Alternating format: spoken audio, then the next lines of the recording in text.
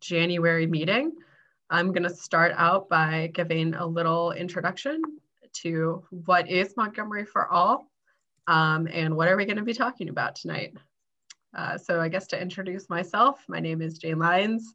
I am the Maryland Advocacy Manager for the Coalition for Smarter Growth.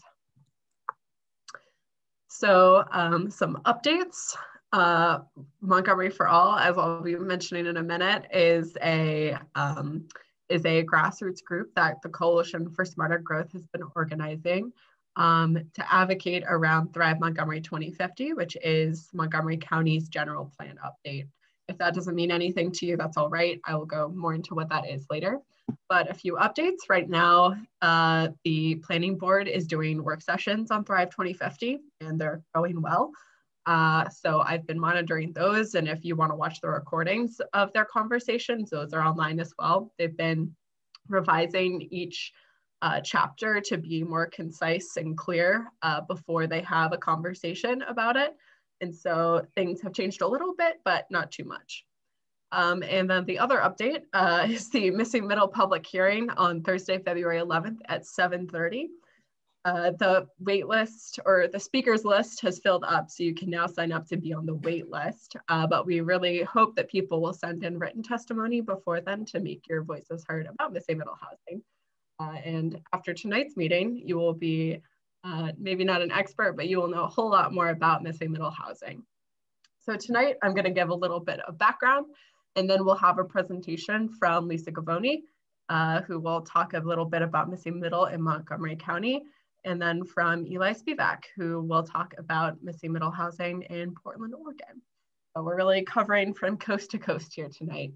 After that, we'll have an opportunity to ask questions about the content that was in each of those presentations for a few minutes after each of the presentations.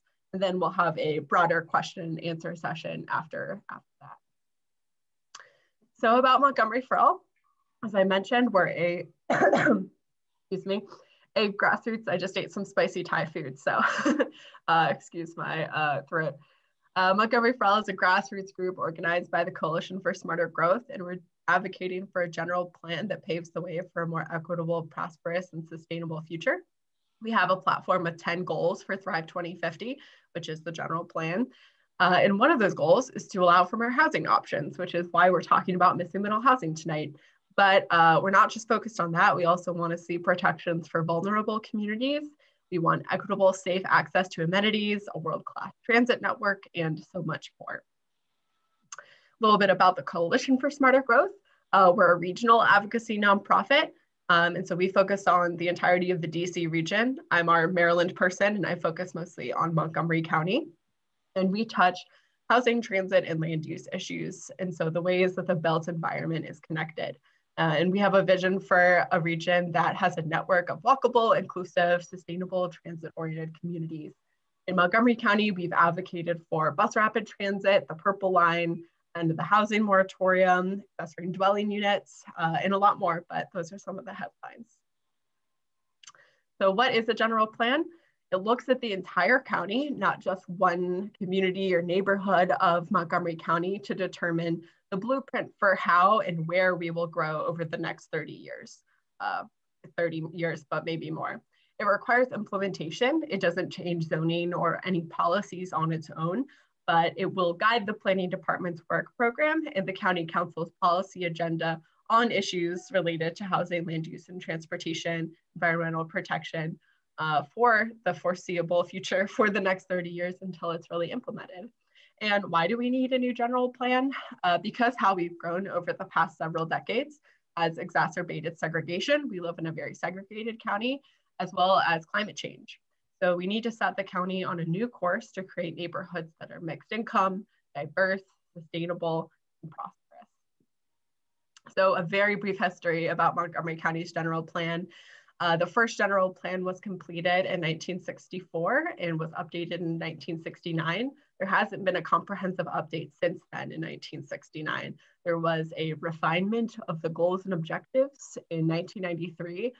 Really, we haven't had a comprehensive look at the blueprint for how we grow since 1969. And as I'm sure a lot of you have been in the county maybe since then, maybe you're around for the first general plan being written. and a lot has changed since then, so it's time for a new one. This was a little bit about how they envisioned the county to grow. This was in the 1993 update. So they were envisioning the urban ring around the Beltway, the I-270 corridor with the corridor cities of Rockville, Gaithersburg, Germantown, Clarksburg, the suburban communities, the residential wedge, and then of course, agricultural wedge, which is the agricultural reserve.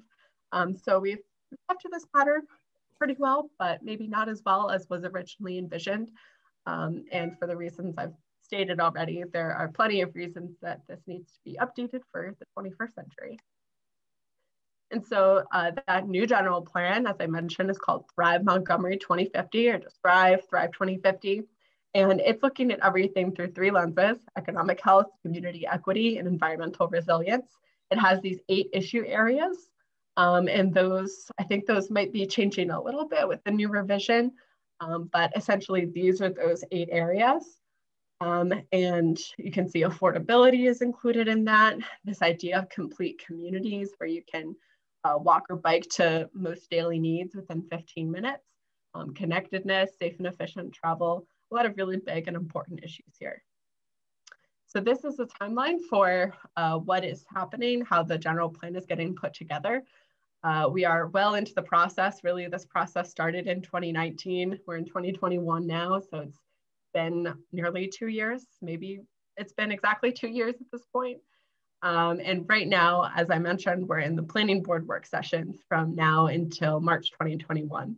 After that, it will go to the plan will go to a vote at the planning board, and then it will go through a similar process at the county council. So there'll be another public hearing at the county council work sessions, and then this summer, June, we're not exactly sure, but sometime this summer, likely the county council vote. So I want to introduce now our 2 speakers for tonight.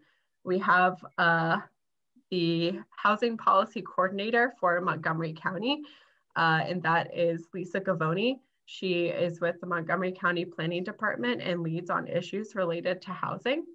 And I'm very excited to hear from her about all of the great research that she does with the Planning Department related to Montgomery County. And then we also have Eli Spevak, and I believe I'm pronouncing your last name correctly, Spevak? Spevak, yeah. Okay, perfect. And he is a person who wears a lot of hats, it seems, and has done a lot. He is an affordable housing developer in Oregon, co-founded the group Portland for Everyone, which was definitely one of the inspirations for Montgomery for All. So thank you for that. And he's going to talk about the Portland Residential Infill Project, which was one of the things that Portland for Everyone advocated for related to missing middle housing. And now he is the chair of the Portland Planning and Sustainability Commission. So thank you both so much for joining us tonight. By the number of participants who registered and who are here, this is a conversation that is of great interest in Montgomery County. And we're all really excited to learn from you and learn about how we can make missing middle housing something that works to solve some of the challenges that we're facing in Montgomery County. So with that, I will stop sharing my screen and hand it over to Lisa. Thanks, Jane.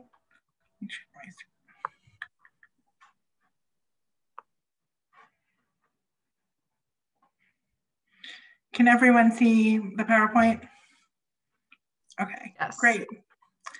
Well, good evening, everyone. Thanks for the introduction, Jane. Like she said, my name is Lisa Govoni, and I'm the Housing Policy Coordinator for the Planning Department. And I'm happy to be here tonight to talk about one of my favorite subjects and something that I've been talking about a lot lately, which is missing middle housing. So first, what is missing middle housing? Missing middle housing generally refers to a range of building types that are compatible in form and scale and construction type with single family homes, but they include multiple units. We're typically thinking about 2 to 4 story multi-unit clustered housing. The most common forms are townhouses, duplexes, triplexes, small apartment buildings with less than 20 units, and ADUs. And one question that, we are continually asked, and probably like one of the most common questions is like, does this exist already in Montgomery County? And the answer is yes. And we actually have a lot of missing middle housing in Montgomery County. Missing middle housing was common in the pre-World War II era, but and we've seen in a lot of older homes, but it's largely disappeared with recent and new construction trends.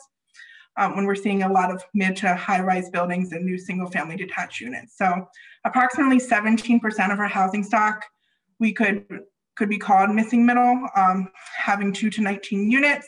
And it might not be obvious from the outside that these are missing middle, or they have multiple units. And one hint that I've learned from a lot of field visits when I do a lot of parcel file cleanup is that you can look at the number of mailboxes, and that's how it's a good way to tell. Every picture in this slideshow is actually a missing middle in Montgomery County. So you'll see that's common throughout the county, like places like East Silver Spring, Tacoma Park. We have it in Chevy Chase, the Kentlands, and King Farm. And we also see a lot of it with ADUs we see in a lot of our single family neighborhoods. So why is missing middle housing important? One of the biggest reasons it's important is because Montgomery County's communities have diverse needs in terms of housing. That includes affordability, the size of the housing, and the type of housing. Missing middle housing is also a great way to increase access to homeownership. The units are typically smaller in size than a new single family detached unit, and their smaller size can help them make them more affordable. One example that I always use is it's not a missing middle product, but it has a smaller size. It's the Octave condo building, which was an adaptive reuse project in downtown Silver Spring. Their unit sizes average from a little bit under 500 square feet to about 800. And because of that smaller size, most of them sold for under $300,000, and about 80% of them went to first-time home buyers that put little to nothing down. And I know this is a controversial term because I know some people hate it, but I actually really like the term gentle density. I think that's a really great way of describing and normalizing missing middle. And part of it is that we need this gentle density because it allows the county to increase its housing supply to keep up with demand. We haven't done a great job in the recent years of keeping up with demand, and we are pushing a lot of people out, and new people can't afford to live here. So it's a really great way to increase our supply. It also has environmental benefits, allowing more density near employment centers and transit and reducing VMT. And finally, what I think is one of the most important things is building missing middle is an important step in addressing past inequities in housing choice. We know a lot, I'm sure everyone in this room knows about redlining, but we are starting to recognize the deep disparities that were created from the legacy of single family zoning, and that includes in Montgomery County. So another question that we're constantly being asked is this affordable housing? And the answer is it's not income restricted affordable housing. It's market rate housing that will generally be more affordable to do its size, like I said, but it's not in any income restricted program. I think this is, a really important part because this is something we get pushed back a lot on, is that if it's not affordable housing, it's not worth being built. Well, I think that this county has an affordable housing crisis, but it also has an attainable housing crisis, and anything that we do that can increase our supply, increase access to home ownership, and generally allow more people to partake in the housing market is a good thing. And like many other jurisdictions, especially recently, we are only building large single-family expensive single-family detached homes, townhouses, our mid or high-rise buildings, and we need to start diversifying our housing stock. The average single-family home in Montgomery County is actually getting bigger, while the average family size is getting smaller. So we have a little bit of not being able to meet the needs. So the next question that we hear a lot about is, why do we need these zoning changes to build missing middle? Why can't we just build it right now? And generally speaking, many of the existing missing middle housing structures could not be built under the standards of the current single family zones that generally own zones like R60, R90, are probably the two most common zones for single family homes. I do want to say that many of the single family zones in Montgomery County do allow for some types of missing middle housing, namely duplexes and triplexes, but they have to go through additional requirements to build these missing middle homes in single family zones. And this includes additional process, which includes discretionary planning department review to achieve these planning departments. And anytime you're adding on process, you're adding on money. There's also affordable housing requirements to achieve this additional building type, even if you're building under 20 units, which is typically the threshold for inclusionary zoning, the MPDU program. And as the housing planner, I love affordable housing, but I also know that it is the most expensive thing that we ask for in the development review process. And so adding on additional requirements that we don't have for the tear down rebuild process makes it more expensive to build. There's also usable area requirements that are generally about 3 to 5 acres for your R16 or R90 zone, which is, impossible to find down county in our transit accessible neighborhoods. And finally, even at their densest, many of the single family zones are significantly less dense than what you need to make missing middle work. At its densest, R60 is around 9 units per acre, which that includes like a full bonus density for building MPDUs. And the typical missing middle product that we found in our study is about 10 to 20 units per acre. So I want to spend most of the time talking about some missing middle initiatives that we have ongoing. So in 2018, we released the missing middle study, and this was our first foray into missing middle at the planning department. As a study, it does not require adoption, but it gave us some really great ideas of additional strategies that we could help inform or guide future action. We also completed, previous master plans, the Veers Mill Corridor Master Plan, Ashton, the Forest Glen Montgomery Hills Sector Plan, where we didn't have the zoning to make missing middle work. We took the least dense mixed use zone and kind of made it work by using guiding language. But we realized quickly that if we want this to be any kind of regular thing that we do, that we really need to look at changes to our zoning code to make it work. And of course, Thrive Montgomery, I'm not going to spend a lot of time on that. I think Jane did a great job. I think we're probably going to hire her soon because she does an amazing job introducing the general plan and selling it for us. And finally, Council Member Jawando introduced ZTA 2007. I'll mention it briefly, and I have a slide about it, but we can't say much because the Planning Board has not yet taken action on it. I do have a 45-page staff report posted on Montgomery Planning Board today, if you are interested in knowing what planning staff thinks about it. And I can't get through a presentation that I do without sharing some really fun data that I'm working on.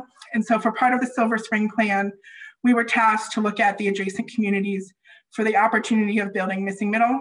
And so my coworker Todd and I are working on a missing middle market study. We call it the mini missing market study, or MMS, which is a really great acronym. And so as part of this, we're doing some analysis on the housing stock, zoning analysis, market analysis of what would it take to get this built. And we're having a lot of interviews with industry professionals who have been so helpful and gracious with their time to help us learn about what it would take to build this. So first I want to show the median sales price, which is depressing to millennials like myself who would love to buy a house. So in zip code 20910 is a zip code that serves Silver Spring. So since 2000, prices have risen over 140%. And then I looked up, 2020 stats to see how they're doing the pandemic. And not surprisingly, we had a very constrained for sale market in 2019. In 2020, it got significantly worse. The average detached home price rose by nearly almost $40,000 to over $700,000 in 2020.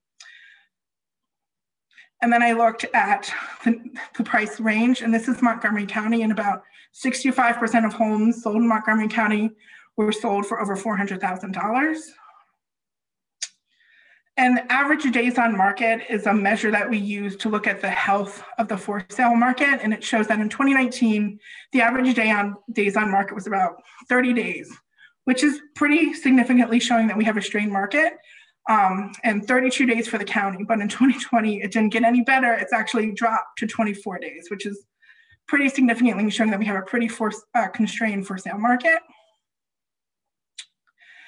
And recognizing that missing middle, if built, it will call in what we call the tear down rebuild market, where you have small builders that generally come in, take a home, tear down, and build it much bigger. We're seeing that while it's not something that's as common as it is in the western side of the county in Silver Spring, we are definitely still seeing it, and we're seeing it increase in regularity. And so we looked at the gross floor area of these homes that were small starter homes for about 1,100 square feet. They're being torn down and rebuilt as McMansions for over 3,000 square feet. And what does that mean for the price? So the sales price before the tear down was about $500,000, and it skyrocketed to over $1 million after the rebuild. So prices increased by about 115%. And so Jane talked a lot about Thrive Montgomery, and I do want to mention that I think it's important that we set up actions and policies in Thrive Montgomery that ensure that exclusively single-family zoning is not a barrier to development in neighborhoods near employment centers and transit. And so the plan includes a lot of policies and actions that support the production of different types of housing and transiting. And this includes our existing single-family zones. We think this is an important step, like I said, for equity. We think it's important for housing choice. And we really see that Thrive Montgomery County is one of the first steps that we're taking to really look at diversifying our housing stock. And so I will briefly mention ZTA 2007. The ZTA 2007 will be at the planning board next Thursday, and there is a public hearing on February 11th. ZTA 2007 was introduced independently by Councilmember Jawando. It is a zoning text amendment, so it's independent of the Thrive Montgomery process and the Silver Spring process. But what ZTA 2007 is, it was allow owners of R60 zone property within a mile of Metro Rail stations to build duplexes, townhouses, and multifamily structure within the same standards of the R60 zone. And this is what they did in Minneapolis too. So I think it's a great opportunity and kind of our first foray into looking what like implementation would look like for missing middle. And we're excited to work with the planning staff, excited to work with the county on implementation of missing middle. And so I think that's it for my presentation. I'll be happy to take questions. I also put my email and my phone number up there if anyone would like to send me email information after. Sorry. Thank you so much, Lisa. That was a great presentation. You were able to cover a lot, and as you are well known for, share some excellent data. You can always count on Lisa to provide that data. I have a few questions that people shared in the chat. I guess I'll go backwards a little bit. So at the end you said ZTA, which is zoning text amendment. Can you explain what a zoning text amendment is? Sure, and what I can do is we have a great ZTA explainer on our website that kind of walks through the process. So a zoning text amendment, our ZTA, as I love my jargon and acronyms, what it does is it changes the text in the zoning code. So compared to a master plan, master plans result in a sectional map amendment, and that changes the underlying zone of your property. So you could go from R60 to CRT. What a zoning text amendment does is it changes what those things mean. So it could change the standards of the R60 zone and what it means to be zoned R60. Is that, if that explains it? And so then can you also explain what is the difference between R60, R90? What are these R numbers? Sure. So R60, R90, R200, those are in RE1, RE2. Those are what we call our single family zones. That means its primary use is a single family detached home. There may be instances, like I said, where you can build different types of housing in these zones, but generally the primary use is a single family home. And then we have this, or probably the other most common zone that we talk a lot about is the CR zone. That's the mixed use zone, the commercial residential zone, where you're going to see your high density residential being built. And how prevalent prevalent is R60 and other single family zones near the metro stations in Montgomery County? Sure. So that's a great question. So R60 is actually pretty common. The CR zones are actually, you would think, it's very common, but it's actually only about 3% of the land in the county, whereas single family zones like R60, R90 are the vast majority. Part of that is because we also use zones like R60 to build things like churches and schools. So you do have other uses in these zones, but I believe, at least 1/3 of the land in the county is zoned for single family detached uses. I know that I was surprised because I'm originally from Calvert County. And so me too, as you know. Right, yes, we're both from Calvert County, Montgomery County transplants. And so as I got to know Montgomery County, walking around and walking, just a 10-minute walk from some of the major metro stations in the county and suddenly being surrounded by gigantic houses that are well over $1 million and not having anything else in those neighborhoods that are so close to such high quality transit was just really surprising to me as an outsider coming into the county several years in college when I first became familiar with the metro system in the region. Let's see. So a few clarification questions about the data. You showed the pie chart at the beginning, the units and structure pie chart. Is that based on the total number of buildings or the total number of units, housing units in the county? It's okay if you want to share your screen again too. I can back to that so everybody else knows which chart we're talking about. Sure. I think it was, looking at the... So it's based on the units in the structure. So it's number of units. Okay. And then another question was when you were talking about housing prices later in the presentation, are those inflation adjusted? You can tell that we're a highly educated county when we're asking about that. I believe they are. Yes, I will double check, but we do run it through the inflation calculator when we create charts like that. Okay. A few more questions. So right now, for people putting questions in the chat, we want to keep the questions focused on this presentation because we'll have a broader Q&A after we have Eli's presentation as well. But we have a few more minutes for this, so I'll run through some of these questions for you, Lisa. Michelle asks, does ETA 2007 allow for setbacks to be moved within the R60 zones? No, so the setbacks would stay the same as if you were building a new single family detached unit. So it's the same setbacks. Great, this is like rapid fire. So Marilyn asks, is there some missing middle housing number or percentage that we hope for? She asks, like, for example, up to 50% of the neighborhood? I don't think there's like a percentage of the neighborhood. I think that we hope that it comes organically. I think, one of the things is in the staff report I posted for ZTA 2007 is, Minneapolis did this and they got 3 permits the next year for triplexes. So we don't expect if ZTA 2007 were to pass that we're going to see a lot of neighborhood transformation. I think that we expect, like I said, to be an organic, gradual thing. If you like your single family home, we hope that you can keep it. We're not going to come and take away your house, which I think is a really important question. So I think it also depends on, where you are in the county. There are a lot of places that I could see more transformation than others where we're already seeing a lot of price pressure. Places, I think, neighborhoods around Bethesda, for example, I think that the master plan set up some really high heights, and there's a lot of R60 neighborhoods that could, I think, see turnover if those homes go for sale.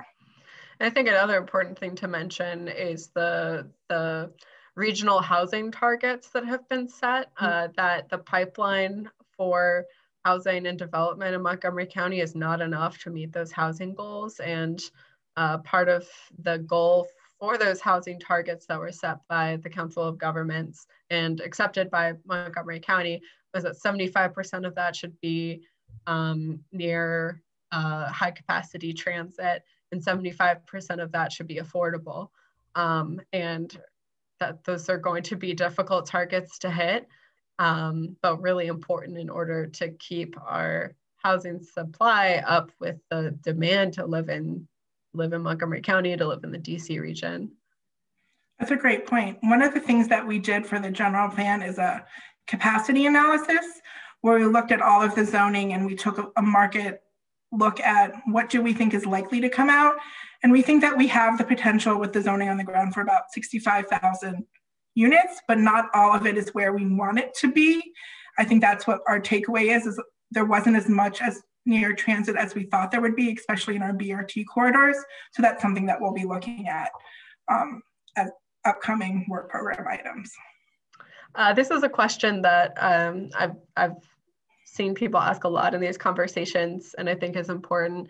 Tracy asks, is there a preference that missing middle homes are rentals or purchased? And just how does that normally work? Are they normally rentals or are they condos? How does that often happen? Sure, so I'm sure that we'll see like a mix of rental versus condo. And the way that I can say the way that the ZTA 2007 is set up is that if they were ownership, they would have to be structured as a condominium, because it does now allow subdivision, because the lots would then not meet the standards of the zone. So I think that's fine. I think condominium structures are fine. I think that one of the great things about missing middle is that it can create attainable homeownership opportunities. So that's my personal preference, because I think that's a real miss and a real big thing that we're looking at in Thrive, but I could see it, either one. Okay, so I think we should probably, there are a lot of questions, which I expected. So we will hopefully get back to some of these later. But for now, I think we should probably transition to Eli's presentation. So thank you so much, Lisa, and I'll hand it over to you, Eli. Hi, everybody. Thanks for including me in this. It's kind of like virtually going back to where I grew up. I spent my early years of life 600 feet from Montgomery County in Friendship Heights. I went to school at Green Acre School in Montgomery County and toured the Red Line before it opened, to age myself right now. I live in Portland, Oregon, though, and thanks for the introduction. I also am a general contractor and a developer, so I get to build this kind of housing type and see how it works for first-time homebuyers a lot of the time. So I'm going to try and share my screen if I can get Lisa to release it. Maybe I can. Let's see. Yeah, Lisa, you might have to unshare your screen first.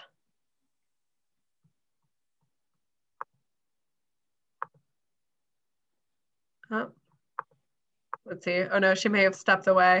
Okay. Hold on.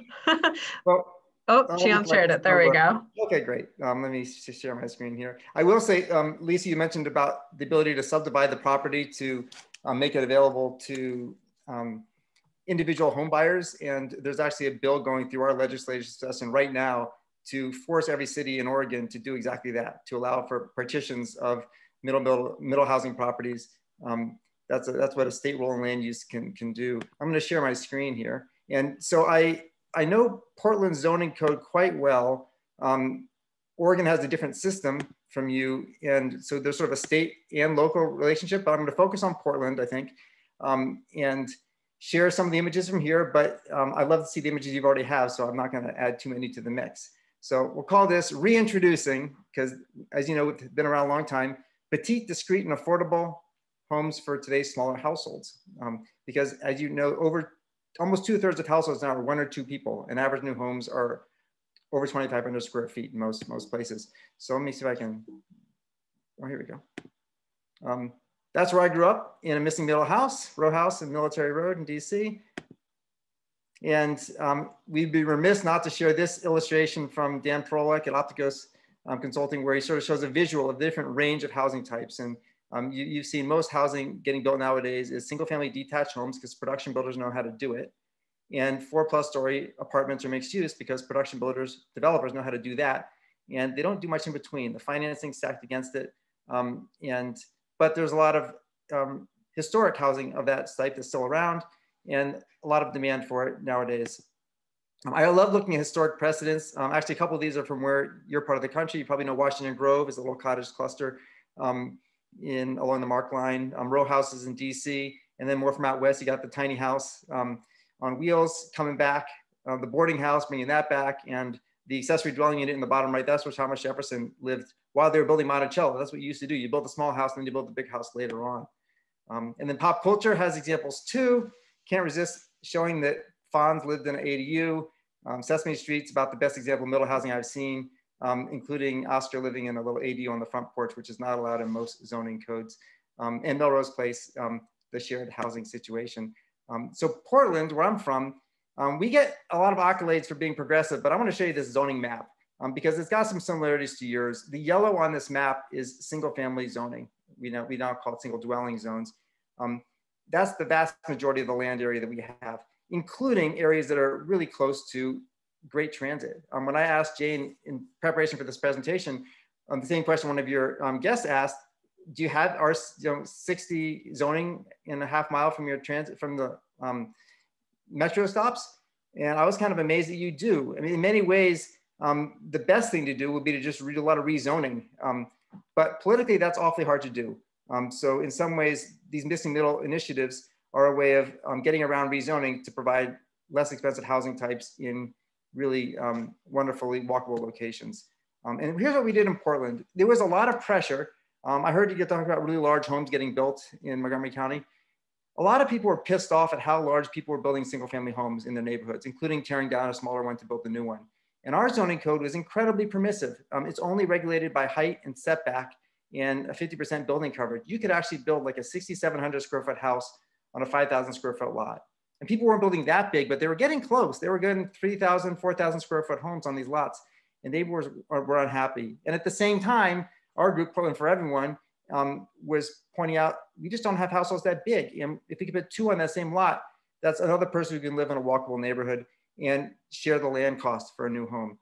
So part of the deal, the basic crux of the deal behind our residential infill project, which is a terrible name, RIP, but it did get passed, is that we decreased the scale of homes. We decreased the floor area you're allowed. We actually redefined heights. You couldn't build as tall as you could build before. And at the same time, we increased the flexibility about what happens inside that envelope. And increasing the flexibility means 1, 2, or 3 houses on each lot, or up to 6 if there's an affordability component. So now you've got this, it becomes really a form-based code where you could have a house with 2 accessory dwellings, you could have a triplex on a corner. And here's a whole nother suite of amenities. You could have up to 4 units. They could be townhouses, they could be stacked flats. You just have a wide variety of options.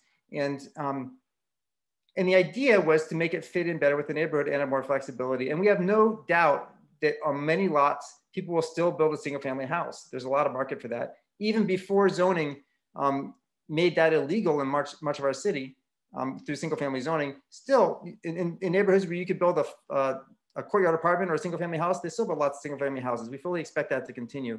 But we want to have more options for people to choose from. And here's another little snippet we threw in, which is not in your proposed code, but I just want to put it out there. This is kind of wonky, but if you just look at the R5 column, that's our 50 by 100 foot lot zoning. That's pretty standard. We said if you build a house, just a single family house, you can do 2,500 square feet of house. If you build a duplex or a house with an ADU, you have 3,000 square feet to play with. If you go to a threeplex, then you have 4,500, sorry, you have 3,500 square feet to play with. And if you want to go to 4 units, you still have 3,500 square feet to play with. So the idea is that as you build more units, you have a bigger entitlement for how large you can build. And I know you don't measure FAR, floor area ratio, in your residential sector out there. It's much more common in commercial mixed use zones. But if you have some entitlement that you want to give a little bit more of to the builder in exchange for more homes, that provides a small incentive to actually use that provision. We started off our project thinking that these middle housing options would only be available within a quarter mile of transit or something like that. And I should say that back 20 plus years ago, we waived parking minimums within a quarter mile of transit. So we already had that out of the way. Over time, it became clear that if we did that, then we'd be excluding a lot of the city. And by decreasing the size of home, we don't have any more development pressure to take down old homes. So we ended up covering pretty much the whole city to say you can build it anywhere. Any of the residential zones would be allowed for all these housing options. So I looked at your code a little bit. I want to share a couple quick thoughts. One is that you've got big parking minimums. And I know that's common. I know it's politically essential probably. And I also know that especially once you get to the multiple homes on a lot, it blocks development because you don't have big enough scale to do structured parking. So you end up having parking competing with living space, and you get garages lifting homes up off the street. So there's some tricks you could do. One is as you're, is just to waive it within a certain distance off high frequency transit. Another is to allow tandem parking spaces to count towards your parking minimum requirements. And one idea that a city outside of Portland brilliantly did is to allow legal curb parking to count towards your parking minimum. So if you have a driveway that blocks curb parking, but any part of your frontage that doesn't have a driveway or a fire hydrant, parking spaces in that area can count towards your parking minimum requirement. Another thing to think about is how the middle housing code interacts with your accessory dwelling unit code. In some parts, and I noticed you guys just passed an update to your ADU code, which is great.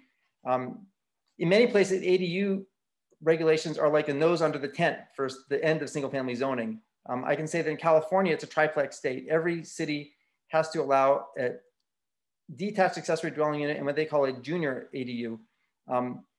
In Oregon now, you have to allow, in every city, you have to allow a wider range than that.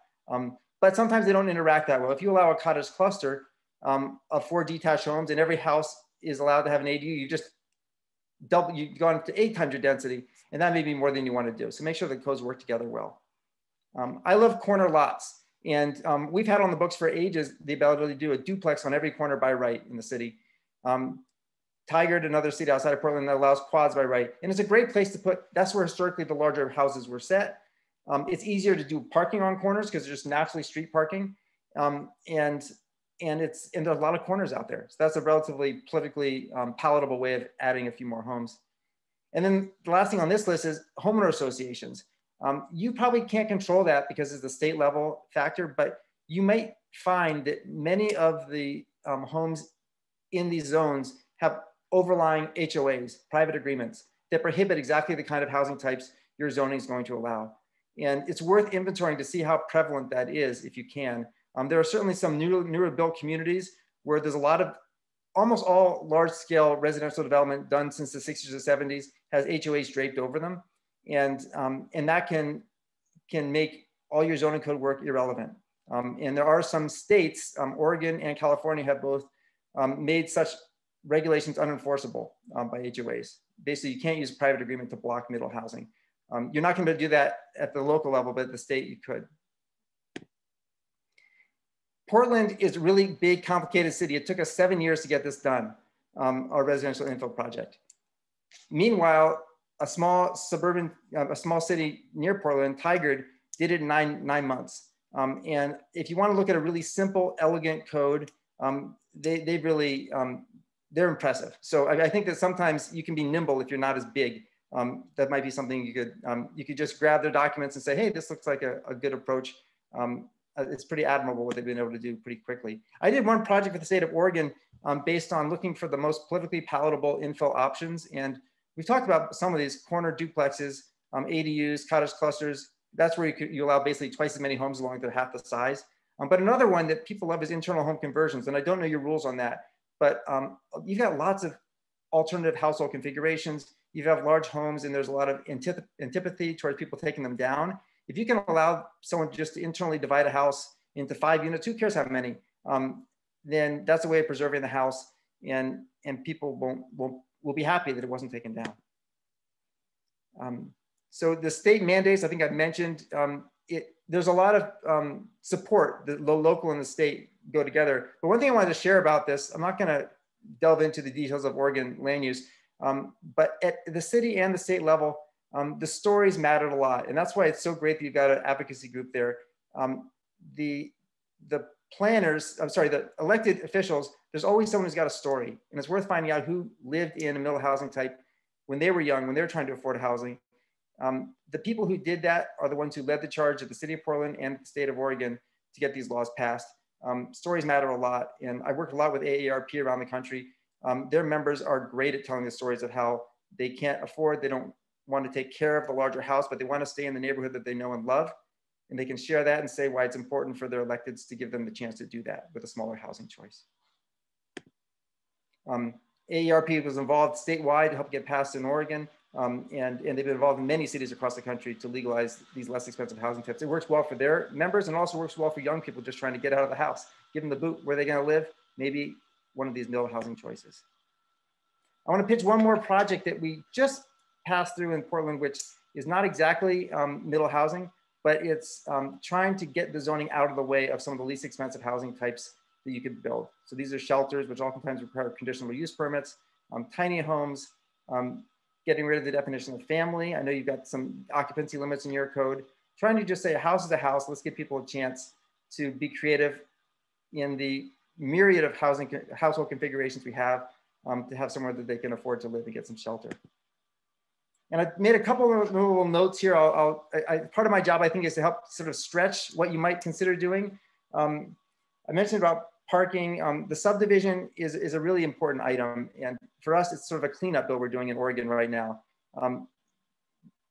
Although it is possible to do condominium ownership for these housing types, it's very expensive. It makes financing less easy for the buyers. And it's kind of weird to have hundreds of 2-unit condominiums showing up. They have to be maintained in perpetuity. So I think that we're doing a lot of work right now to let people drop property lines in between the homes in the middle housing so there can be fee simple ownership. Local government is not always enamored of that, but they're starting to budge. The question is how expensive and how long the partition process is. But there is a provision where you can just say that, you know, the lot minimum size goes with a higher density zone if you're doing a middle split. I could share some code language on that if that's helpful. And I think that I probably covered what I want to cover, so I'm happy to answer questions. And I'll leave it at that. I'm going to stop sharing the screen. Leave it up for 1 second, or oh, I can leave it up for 1 question about one of the slides. There was a question. It's back. About, can you define city for this slide? Although I'm not sure which slide they were referring to. Oh, okay. I think it was a few back. Let me see. Who knows what I'm choosing? I don't know what I'm sharing with you now. That's the first title slide. I think they're referring to, if you could put in the chat, Amanda, which slide you were talking about. Okay. I think it's towards the end. Was this the Oregon mandate? Yeah, I think it was after the Tigard one. Yeah, probably the Oregon one. So we defined the rules that the state passed required every city over, I hope I get this right, over 15,000, you have to allow duplex on every lot, every residential lot across zones. If you're a larger city, and I think larger city is 50,000, but I'm not positive. I should have this remembered. So then you have to allow triplexes, duplexes on every lot, and you also have to allow triplexes, quadplexes, townhomes, and cottage clusters on lots in areas of your city. It's not defined, but they just went through a rulemaking process, and you have to cover most of your city with those options also. It's like 60 to 70%. So you can't just dodge it by saying you can do a cottage cluster here. You know, you really have to make them pretty broadly available. And no one's expecting this to be a short-term change. I think that was really well said by Lisa before. This is a long-term play. I mean, development doesn't happen fast. And a lot of times people are scared that the sky's gonna fall if you allow accessory dwellings, you allow these middle housing types.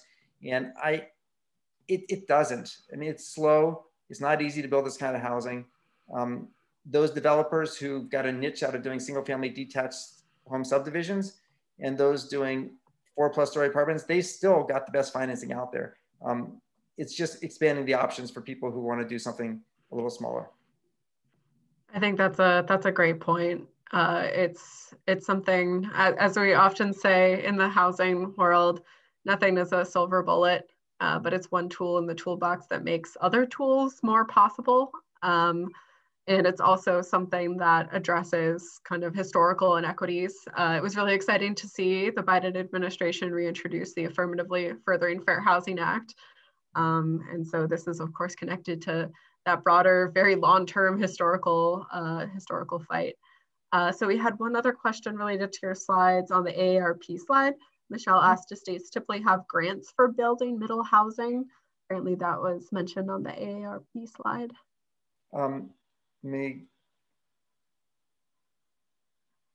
This one here, or yeah, I think that was the one. Okay, someone's got better reading than me. So AERP has a program called they used to call it the SWAT team program, or technical assistance.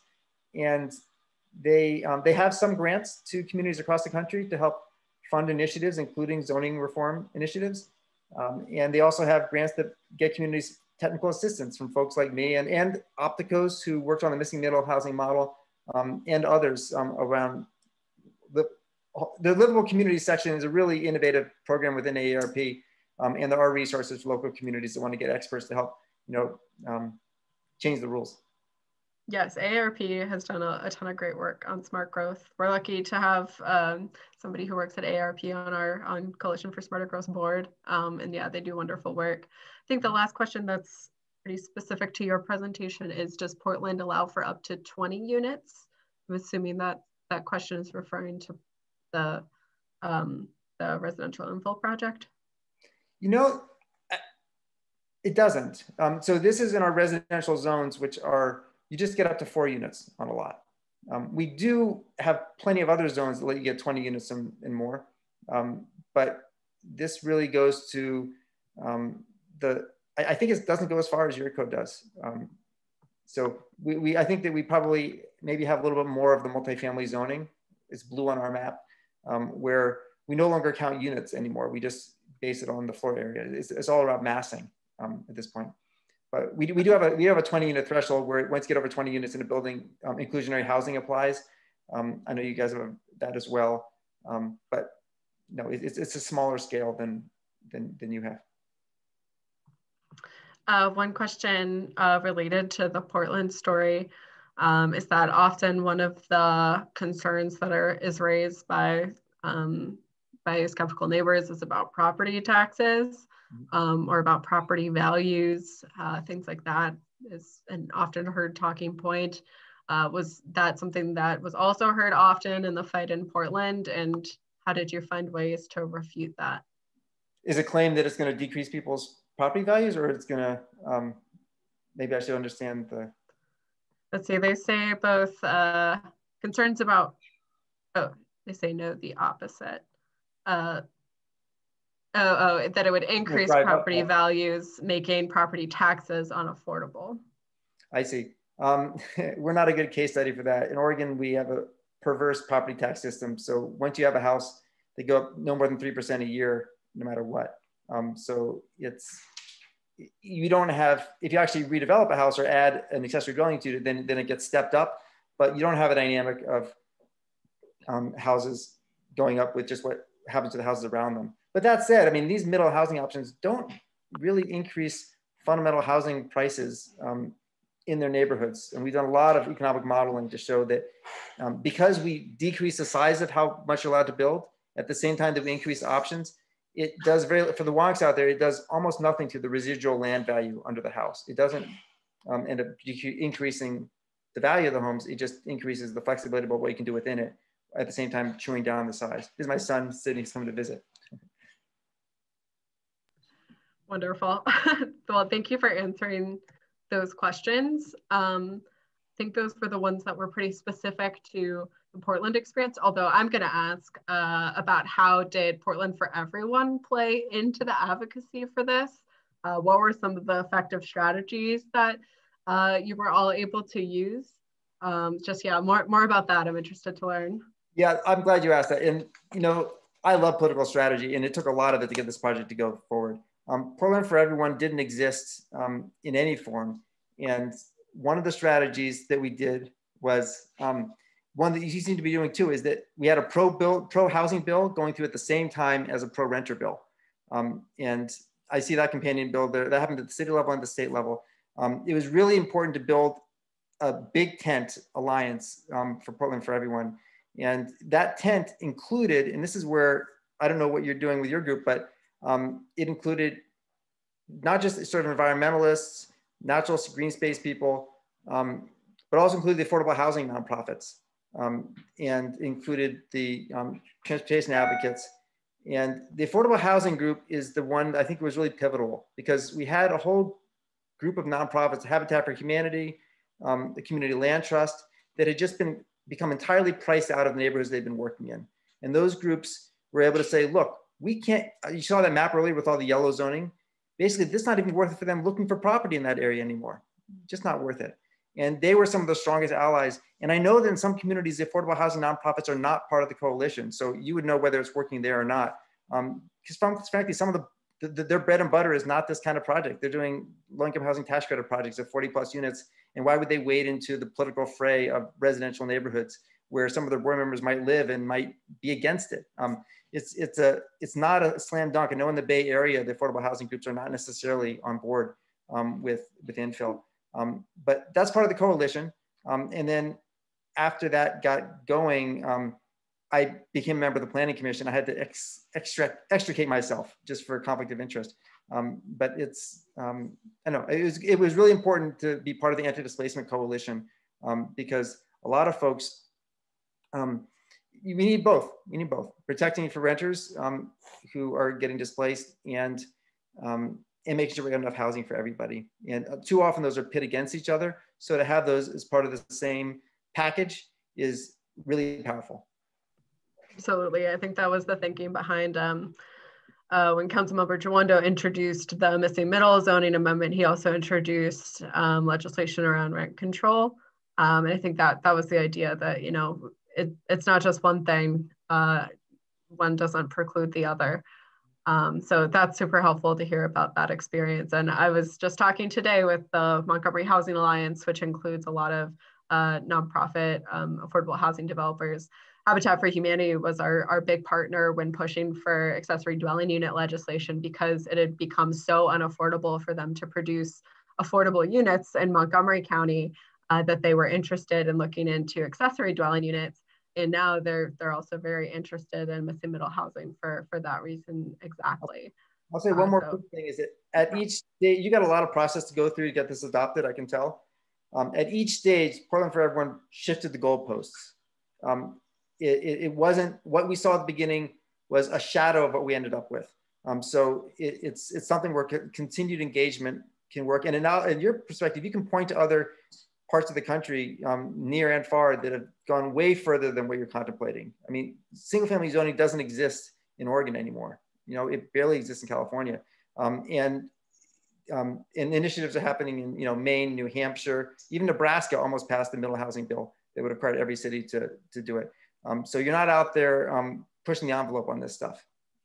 Although Montgomery County does like to lead, to be among the first. So hopefully we're hitting a sweet spot where we can be a leader and also follow some of these great examples.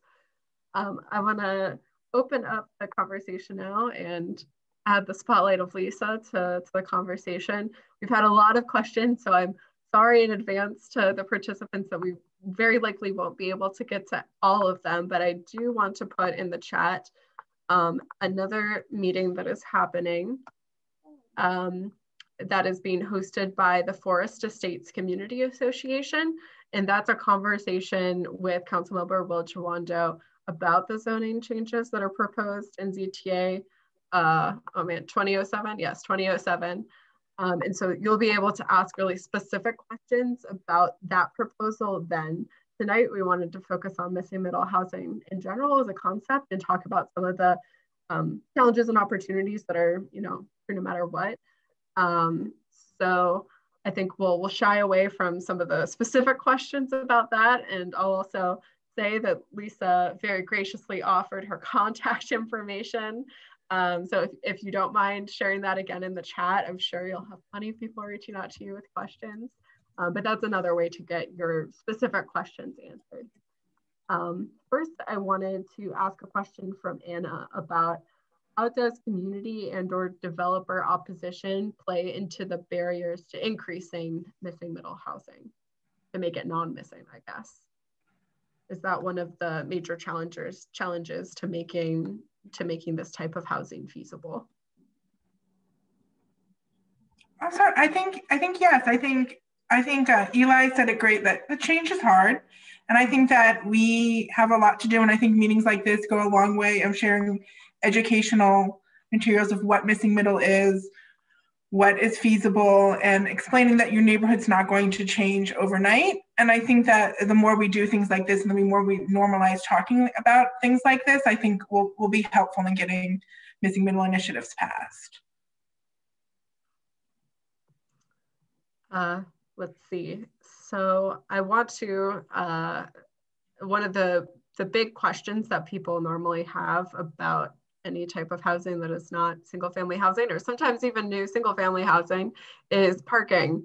There's also a question, Eli, about what is tandem parking?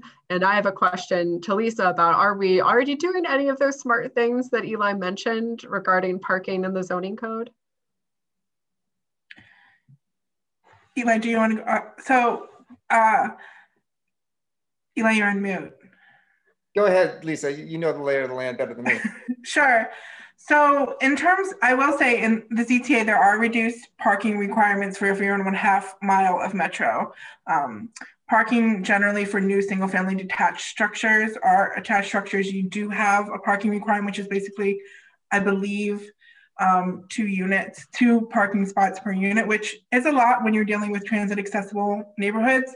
We have done a lot to reduce the parking requirements in a lot of our multifamily developments in the CR zone. It just has not been extended to the missing middle type of housing. So we do have some work to do there. The trick side, the tandem parking is where you have a long driveway. You have one car has to get out to get the both in there. That's what that means. I mean, these are tricks. These are ways of saying that you're having a parking requirement, but you don't actually have it as strict as it seems. And one of the, there's so many wonderful images of missing middle housing, and you have examples in your community that were built before World War II. A lot of the times, the reason those worked is because there was not on-site parking.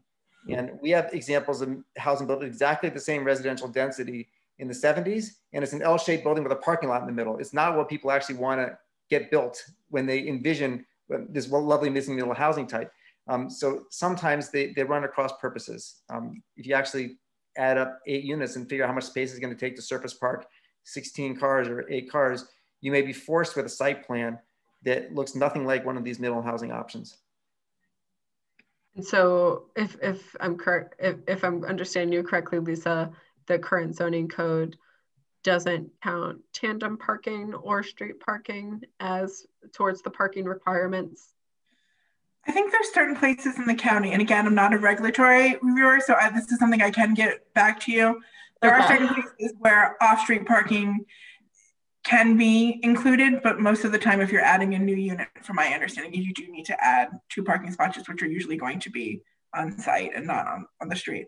I think if you're adding a new street and you're building it in a new development, which we're not going to see down county, then you can count off-street parking, but not if you're not in places where the road infrastructure already exists.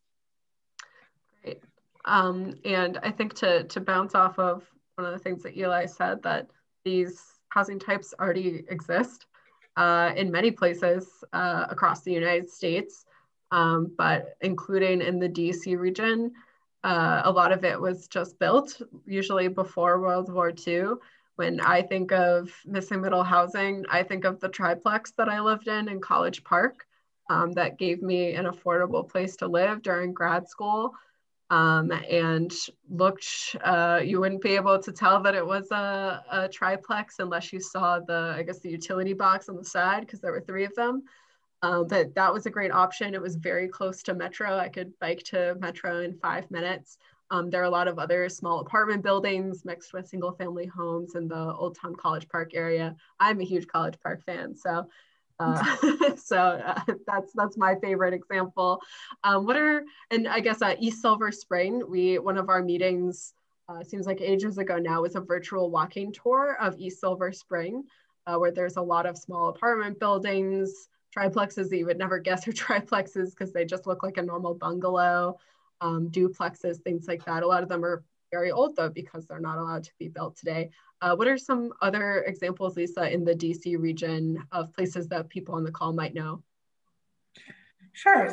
So for missing middle, I think East Silver Spring and Tacoma Park are probably the most well-known places for missing middle, but we've seen examples of places like Chevy Chase, Bethesda, Kentlands is a new development that built missing middle type of housing. I think those are, King Farm also has missing middle. They have, 2-over-2s and stacked flats. So I think that it's common, but I think, like you said, that people don't realize it because they walk by and it looks like a regular single family home. Yeah, I mean, Kentlands is such a famous example of a smart growth or like the new urbanism, traditional community style of development. I remember the first time that I went there, I was like, wow, I think that was a few years ago. I might be in my early 20s, but I'm ready to settle down and have my beautiful suburban dream home in Kentlands. It's such a beautiful place and so rare to see places like that built. It's a gem.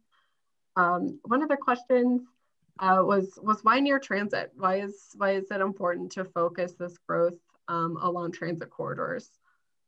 Would either of you be able to tackle that one? It's a 20-minute walk issue. Is like you want people able to, especially, I'm not sure how much to go into it, but you got such a huge public investment in your transit corridors. It's so easy for people to get anywhere else once they get there. If you're in a walkable distance, then there's a certain absurdity that you to have such a low density housing type there. I mean, there's a bill that almost passed in California saying that you can only that they would automatically rezone around transit much higher density than there right now. So it's a walkable standard, and yeah, that's it. Right, because it's really oh, sorry, go ahead, Lisa. No, I was going to say, I agree with him. I think like Montgomery County is putting so much investment into the Purple Line, into the BRT, that I think we really need to think about increasing the density in gentle ways in these corridors to really increase the ridership. And I think that's really important. And a lot of our central business districts, they're great employment centers. They might not be holding a lot of employees right now because of the pandemic, but we know that it'll come back one day, and we want to increase access to these high opportunity neighborhoods that are near jobs and places. Exactly, I think you put it perfectly. One reason we didn't worry about allowing missing middle housing options across almost the whole city is because the economics have worked much better at the transit stops. So that's where you see them anyway. So accessory dwelling units are allowed anywhere in the city, but mostly they happen in the close-in walkable neighborhoods. That's naturally going to happen. Yeah, and I think one thing we've been seeing a lot in Montgomery County is a lot of new development is townhomes, but a lot of that new development is very far up 270 and not near major job centers. And so then we get the infamous awful traffic on I-270, and then we get very anti-climate plans from the governor to expand 270. So I think that that's part of it. One of the things that we like to say at CSG is that housing in the right locations is a climate solution because you're going to be closer to transit. So you don't have to, you might still own a car, but you can take transit or walk or bike for certain trips. And if you do drive, it's a shorter drive. So you're reducing your vehicle miles traveled.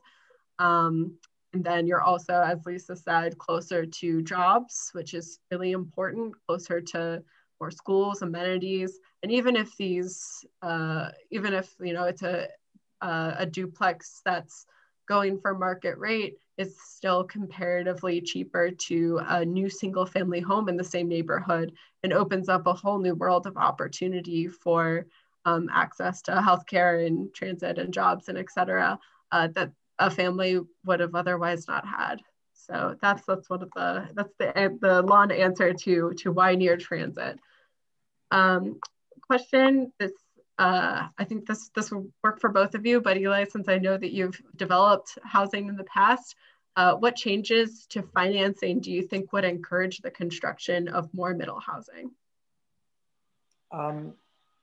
I've worked more on this with the accessory dwelling unit, sort of the lowest end of the middle housing spectrum, where they're starting to get better financing options out there. I don't honestly have a great answer. I think that the good thing is that from Fannie and Freddie's perspective, the GSEs that make most of the loans or buy most of the loans, 1 to 4 units is the same. So to get up to the 4-unit point, you're in good shape, and there's great owner-occupied financing for up to 4 units. And there's already, especially on the East Coast, less so out here, you've got the existing model of the row house with 1 unit on the ground and 2 units above it rented out. It's all over Philadelphia and Boston, and I'm sure in your areas too. So your financing is already covered in that spot. But as you get to once you get above 4 units, then it gets harder. So I guess I don't have a great answer, but hopefully finance will follow. But that is one reason to allow them to be subdivided, because then you get traditional single family financing. You can do that with a condo or a townhouse, but it's easier with a townhouse. Very interesting. And we're, oh my gosh, already nearing 8:15, so I'll try to squeeze in a few more questions. There's a question about what is the benefit to single family homeowners? There's obviously a benefit to people who want to be able to live in a community that they're currently not able to get into because there's not enough housing on the market there. And this would be good for the environment and a lot of other things. But if you're existing single family homeowner in a neighborhood, what is the benefit to having more duplexes, triplexes, et cetera? I think one of the big things that we have tried to establish in Thrive 25 is that new housing in general, new neighbors are a benefit to Montgomery County. We're increasing our economic base. You are living in now, probably more diverse neighborhoods by allowing more neighbors.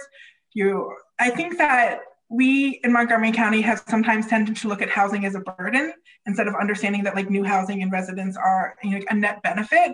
And so I think that, there's a lot to be said about the benefits of missing middle housing in your neighborhood that I think, we should start looking at it that way instead of just how does this hurt single family homeowners? How does this help single family neighborhoods, increase their diversity and increase the access to new friends. Our local group, Portland for Everyone, was renamed Portland Neighbors Welcome. And it takes a certain critical mass of people to support local walkable retail too. If you just have a whole string of single family homes, you can't have walkable retail. You just need a bigger population density. I know that that's been a big conversation in the area around the Forest Glen neighborhood, because a lot of the single family homeowners there, they want to be able to walk to coffee shops and neighborhood retail and, go out to a restaurant instead of having to go down to downtown Silver Spring to do those things, since they have a metro station right there in their neighborhood. And so that was a big impetus to the recent Forest Glen master plan to adding some more dense housing types around the metro station there, so that they can have those types of amenities that you don't really get if you don't have enough people. So yes, shout out to Allison. She's in the chat going woot woot Forest Glen. 1 minute to 8:15. Let's see. I don't know what to end on. Let's see. There's a question about Portland. So while I have you here, Eli, how much open space is required on lots in Portland? I guess the lot coverage ratios. Yeah, and go ahead. And how do those play into what you can build? We have a 50% lot coverage in most of these zones, and it was really important in passing this law that we didn't allow higher lot coverage, because if we did, then we'd be butting heads with the environmentalists and the tree preservation folks. So we kept it where it was. You have a much lower percentage allowed, so I would think maybe you could go up, but that's your call. Yours is currently 30%, Lisa, is that correct? It depends on the zone, but generally 30%, yes, in R60. And I know that with large scale redevelopment like Pike and Rose and White Flint, that redevelopment really helped to upgrade stormwater management standards, because before it was just a giant paved surface lot. And so the redevelopment allowed them to make some of those really massive stormwater upgrades. Is the same true for redeveloping some of these much older single family lots? So we haven't seen a lot of missing middle, obviously, in Montgomery County, but I will say, that is something, obviously, when you redevelop something, you're going to look to make sure that that product is sustainable. So you're going to see, new trees, hopefully. I understand that the tree canopy has been a big discussion in terms of the ZTA. And I think that, that's something that will come up. But that's a hard question, but I do think that when you redevelop something, you're obviously looking for ways to increase tree canopy and stormwater if possible. Right, because a lot of these homes were built before we had our 21st century stormwater standards. And so I'd imagine that similar to those large scale redevelopments, that this gives them an opportunity to make sure that they're up to date on complying with our more modern climate change focused stormwater requirements. So we're a little bit past 8:15. Any closing thoughts or closing words from either of you? Things that we didn't get to hit on that you want to make sure that we touch on? I would just say, I think Eli, did a great job of speaking like the importance of advocacy groups like this. I think, working at the planning department for the past 5 years, you hear a lot of people that are, scared of change, but I think groups like this do a long way of like normalizing, the evolution of these neighborhoods. So I thank you guys for all of your work that you do. Well, I'm going to pick up on that same thought. I got started when a staffer in the mayor's office said, we're going to try and do some aggressive zoning reform. We need this group to exist to have our back when it comes to the planning commission and the city council. And that was my reminder that we had to create an outside of government group to apply the pressure, and we did. And so I think that Lisa and the people who are going to be making decisions on this down the road are going to need to hear from the group, and that's how the stuff gets done. So in your neighborhood associations, that's one of those cases where we had 27 neighborhood associations against it. We had 6 in favor of it. We could say there's some going each way. I mean, you're not going to win over every group, but it's nice to have a little bit of support from even the local neighborhood groups that might not tend to like any change. Absolutely. Well, thank you both again for your presentations. Those were wonderful. And of course, this is only the tip of the iceberg, but I want to, before we close out, talk about what's next. So next steps for Thrive 2050 is the spring public hearing before the county council. We had some amazing turnout for the November public hearing before the planning board. And so we're gonna do that again, do it even more for the county council hearing. And then next for Montgomery for All, we typically meet on the second Thursday of the month, and that perfectly aligns with when the public hearing for the missing middle zoning amendment is, the evening of February 11th.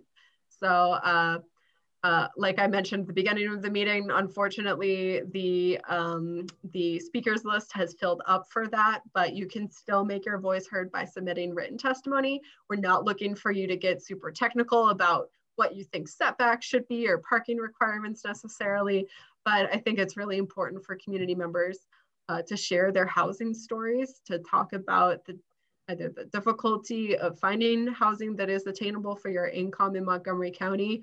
That's part of my housing story. Whether you've lived here for a long time and you've had kids and they can't move back to the county because it's so unaffordable and there aren't enough housing options. So everybody has a little bit of a different story, and I think that this is the perfect opportunity to share yours. So we have a Montgomery for All Slack, and we sort of did this impromptu for the planning board public hearing. We had a little watch party, so I think we'll probably do that again since a lot of us weren't able to get onto the speakers list. I'll be speaking, but not everybody else who wanted to will be able to. So we can cheer on the people who are able to speak. But if you're interested in submitting written testimony, reach out to me. I should have put my email on this, jane@smartergrowth.net. It's also on our website. Feel free to reach out to me. I have some materials that I'm happy to share with you to figure out, to help you figure out what you would like to say in your testimony. So with that, thank you again to our speakers. Thank you to everybody for coming and participating. If you enjoyed this and want to share this with your friends and neighbors, we'll be uploading it to Montgomery for All's YouTube channel by tomorrow morning. So you'll be able to share the link with all of your friends and neighbors. So please have a wonderful rest of your week, and let's hope for some snow on Sunday. Take care, everyone.